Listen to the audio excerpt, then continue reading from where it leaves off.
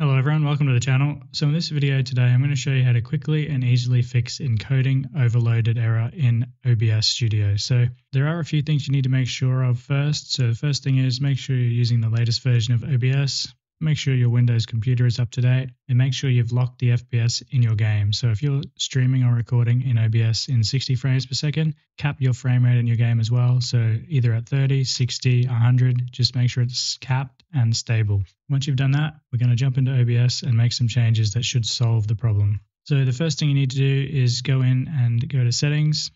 Once you're on the settings page, we're going to change a couple of things. So the first thing we're going to change is in the video tab. So go to the video tab, make sure you have your output scaled resolution set as something that your computer can actually handle. So don't try to do this at 4K or something if you don't have the hardware for it.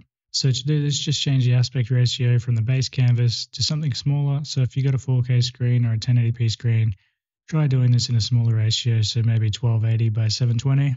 Obviously I can't use the drop down menu because I'm recording, but that's a simple enough change you can do. And the next most important one here, probably the most important, is to make sure your common FPS values are set reasonable. So if you don't have the hardware for it, don't try to record in 60 frames per second. It's just going to cause a lot of problems and it's very CPU intensive. So set that to 30, then click apply, check to see if the problem goes away. So they're the two main things you need to change. If those don't solve the problem for you, the next one you can do is to go over to the output tab and change your video encoder. So if you're streaming or recording, you're going to have a video encoder. So here you've got quite a few different options. So by default, it's probably set to one of the NVIDIA ones, one of the AMD ones, and depending on your computer, you might also see x64. I'll just put a little image on the screen of what it actually looks like. So choose one of the options that best represents your hardware. So if you have a computer that has a dedicated graphics card, you might want to use one of the NVIDIA options or the AMD options, and try to avoid using the x64 because that's CPU bound and it will overload your CPU more than likely. However, if you don't have the option, there's not much you're going to be able to do about it. So you're just going to have to adjust the other settings in the other tabs, which we discussed earlier. You've got the same options over in the record tab. So change your video encoder as well. It's the same exact thing here. And you've also got some options with rescaling, so you can adjust that if you want to. Again, start smaller and work your way up slowly.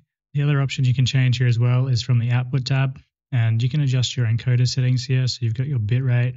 Generally 2500 is pretty stable with a CBR setting, and this should work for most people. However, if you are still having problems, you can adjust that down. I highly suggest not going too much lower though, because you get a lot of quality problems. But if you have been trying to stream and even record at a higher rate, you're definitely going to want to have to adjust that. The final thing, if you're still using a hard drive and not an SSD, I'd highly suggest upgrading because you're going to have a lot of problems with FPS, stuttering, and all sorts of recording problems just like this one. So you do need to account for that as well for your bit rate. So if you're trying to set a really high bit rate with a hard drive, you're going to have a lot of problems. You just won't be able to keep up with the performance you're trying to put into it. Anyway, that pretty much wraps up this guide. As always, thanks for watching.